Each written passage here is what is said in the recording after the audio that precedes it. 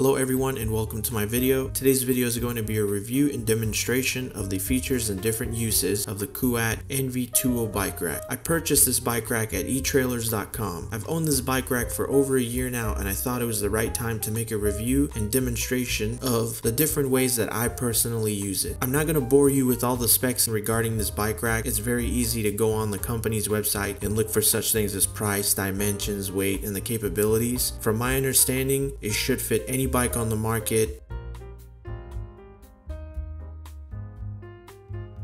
So to begin with, I'm just showing you how to place the bike rack on your trailer hitch. It slides in very easily.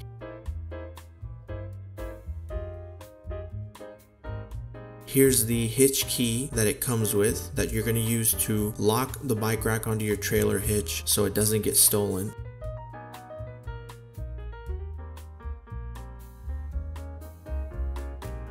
Right here you can see I'm actually lifting up the bike rack and rotating this assembly right here. What this does is they call this their anti-rattle mechanism, and all it does is just clamp down the bike rack to your trailer hitch and it doesn't allow it to move from side to side, improving stabilization.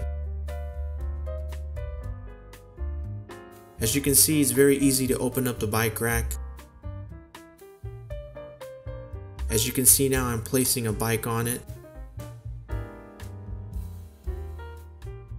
In the rear you have that zip tie, and in the front you have that large extended arm that's going to clamp down onto your tire.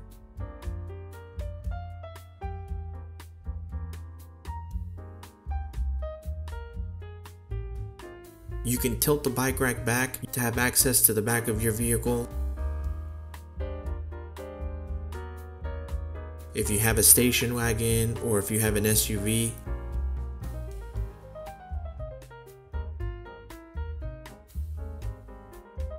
So as you can see, putting your bikes on and taking your bikes off is a very easy process.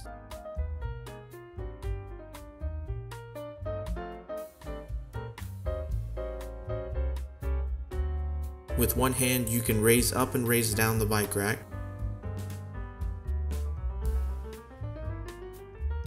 A great feature that comes with this bike rack is the fact that it comes with a bike stand. You can use this in a variety of ways. I usually use this sometimes to wash and clean my bike. I use it to do maintenance on my chain, on my derailleur, and I also use it to put air in my tires.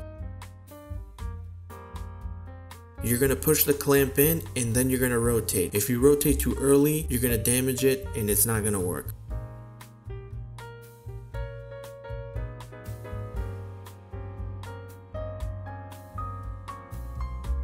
So another way that I love using this bike rack is when you want to come back from a ride and you want to wash your bike, you can do it right on the bike rack itself. It's very easy. If anybody's wondering what kind of pressure washer I'm using and if it's safe, I'm using a Adams Polishes industrial grade pressure washer. It comes with adjustable settings, and what I like to do for washing my bike is I like to bring the pressure all the way down to about 800 psi. That's the minimum that it allows for, and what it's going to do is it's going to allow more water flow, but it's not going to be very high pressure to where it could damage any parts on the bike. Now I just hit it with some regular dish soap with a foam cannon, and at this point you really don't even need to do any hands-on scrubbing. I just clean my derailleur, my cassette, and the chain, and at that point you can just rinse the bike off and it makes everything very easy.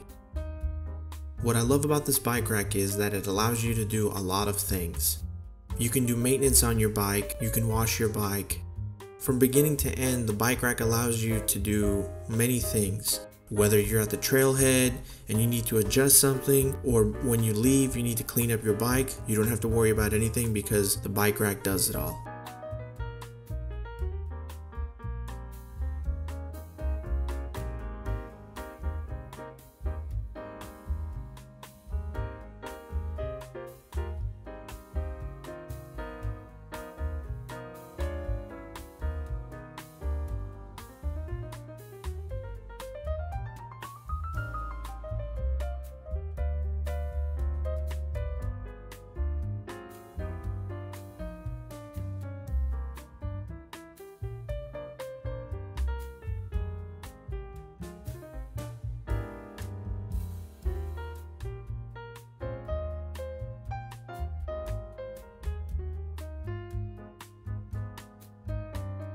All the parts that are stainless steel are all powder coated, which is very, very durable.